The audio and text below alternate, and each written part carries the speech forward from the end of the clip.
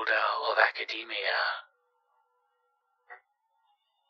In any city, in any country, in late afternoon, go to the elementary school nearest your house. As you enter the front office, speak to the secretary. She should be preparing to leave. If she is not, leave and come back another day. If the time is right, ask to see the holder of academia. She will ask you if you are a relation, and you must respond, "No, I am a student." The secretary will give you a visitor's pass. On this you must write, "Holder, academia, student." She will then take you to a classroom on the furthest end of the school, on the side of the school opposite the sun. She will open the door for you, but she will not follow you in. Inside there will be a young boy, aged 9, scribbling on a single sheet of paper.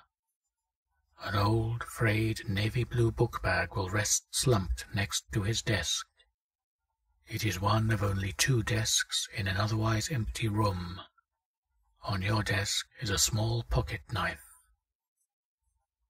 Sit in the desk. The boy will continue to pore over his paper.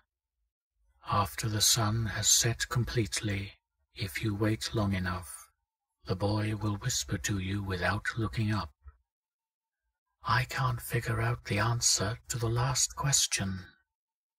Do you know?"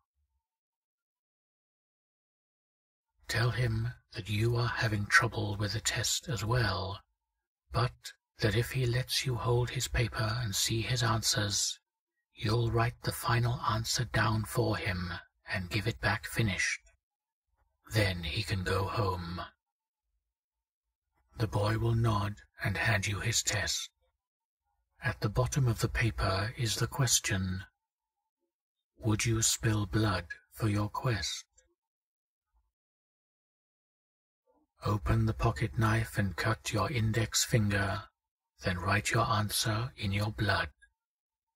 Then get up from the desk and leave the room, taking the test with you. The boy cannot go home until he turns in his test. The finished test is object 478 of 538.